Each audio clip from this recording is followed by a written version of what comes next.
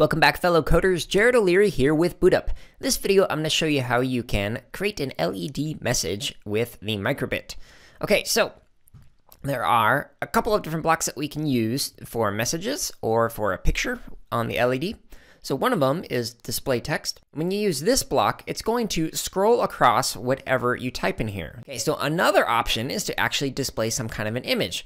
So you can click on it and display a heart like this, or you can actually click on this triangle and you can draw whatever you want on here. So maybe you want to draw whatever that is. Or you can click on this and color it all in, or click on this and get rid of everything. And then another thing that you can actually do is if you want to erase whatever it is that you have on the LED, whether it be a message or a picture or something, you can actually just use this block and it'll erase everything. So that way none of the lights are lit up. So that's how you can create a message using this block or a picture using this block with a microbit.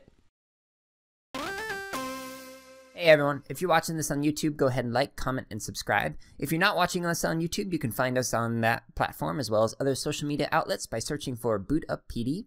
And if you're looking for more free lessons, projects, and resources for teachers and students, visit us at bootuppd.org, where you can also learn about our high-quality professional development.